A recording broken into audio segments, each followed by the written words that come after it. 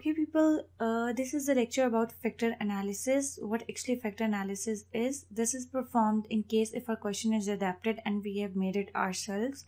So it actually answers our questions. Are items representing the single variable means?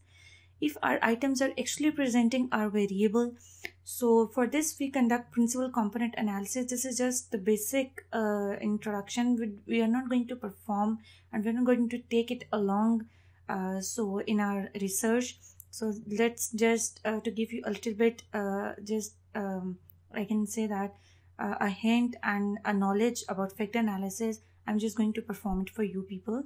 So here these were variables which you have 1, 2, 3, and then items, item 6, item 10. If you have more items, for example, if for any variables you have the greatest number of items is 6, so you're going to write up to 6. You're going to write item number. You're going to extend it if your items are in greater number for any variable.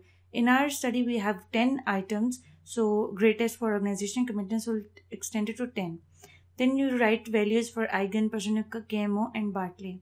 Then what important is eigenvalue should be greater than 1, factor loading should be greater than 0.4, KMO between 0.5 to 0.7, and then Bartley should be less than 0.05. So this was actually important for you to remember. Now let's perform factor analysis in our data. So let's go and just take first you're going to select analyze and then go on to here comes dimension reduction and then factor. Click on factor.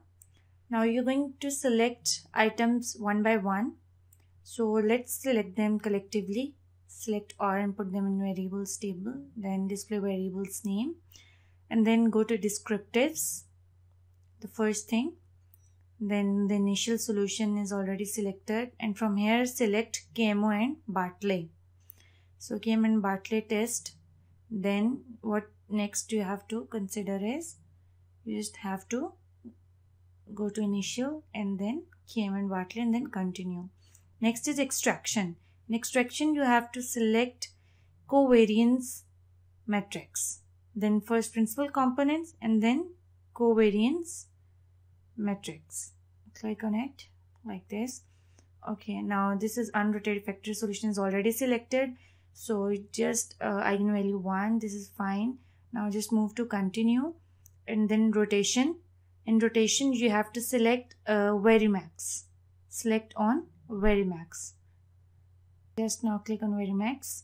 So it gives you a rotated solution under it also, which is, and then conversions 25. Continue. Then scores, nothing from here. Then options. Again you can select the option that how to display by size or coefficient. So just continue. We don't need any. And then next step is just go OK with it. Now what you have to do is OK with it like this. Okay. Now see here you have got different tables that actually give you the solution to your factor analysis. Now what you have to do is you have to see the where actually your values are lying that you need to put in the table. We said that we needed eigenvalue, we needed KMO and Bartley's test, we needed percentages of variance to put under it. So first of all we're going to see where actually KMO and Bartley test. We have it over here at the top. So let's see KMO 0.783. This is fine.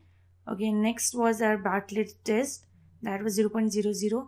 You have to see that whether all of your tests lie in the ranges that I've explained you or not. So that is your task now.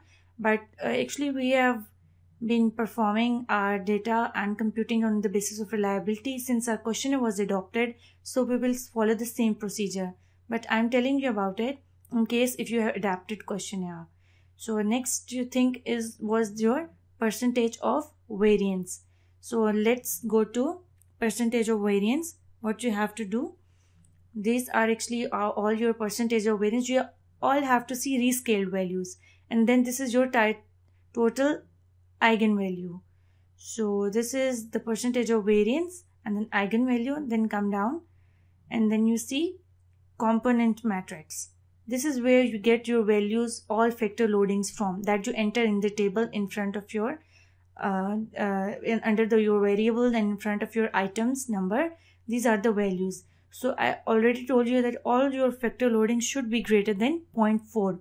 So all the loadings less than 0.4 will be omitted and deleted and will not be computed. As you see that all of the values here are, except the last one, are less than 0.4.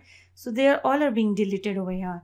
But you see, we have our adopted questionnaire that have already been tested. So we don't need to perform any factor analysis for our questionnaire. So we will go on by completing our SPSS analysis with reliability. We have computed our variables on the basis of reliability. So we will go on performing our analysis further with that. So in the next lecture, I'll tell you that how to perform correlation. So stay tuned to our next lecture.